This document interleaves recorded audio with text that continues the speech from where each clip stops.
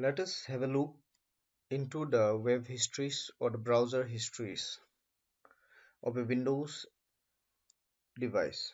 So I will be using an Autopsy digital forensics to browse the web histories within that Windows device. So for that I have already loaded a case and added an evidence which I was having as a E01 file. For that now I will be moving into the tree panel on the left hand side where I can see a web histories options or the button. you, when we click on it you can see the entries. 374 entries are there. On clicking that, .dat file is our source file where the histories informations are stored. So here you can see the columns like source file, index.dat. These are the files where the informations are stored. So URL name, access date and time, program name means the name of the browser that has been used for browsing those websites or the URL. And also we are having the username is the user account for that particular Windows device. There might be multiple user account, but we need to identify through which user account the website or the URL has been accessed using what type of browser. So on clicking of any of that informations, we can see the result on the below. There you'll be having the URL type, access date and time, program name means browser name, domain, user account name, and the source path where this file is been stored.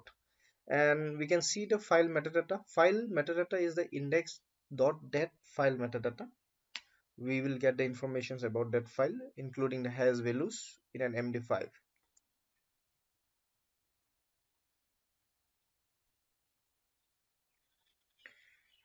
We can also go for the web search activity. So on clicking the web search, we are having a 130 informations. So again index.dat file. So web search means the terms that we type in a search engine like Google to search some websites or some items. So what type of terms has been used to search using a search engine, we will be getting over here. The informations are on clicking that you will get the informations like the domain name is images.google.com. So text that has been typed, that is making mat. So program that is browser used is Internet Explorer, access that when it was used, and the path of the source file that is index.dat file. So likewise we can check for other informations, other search uh, search terms.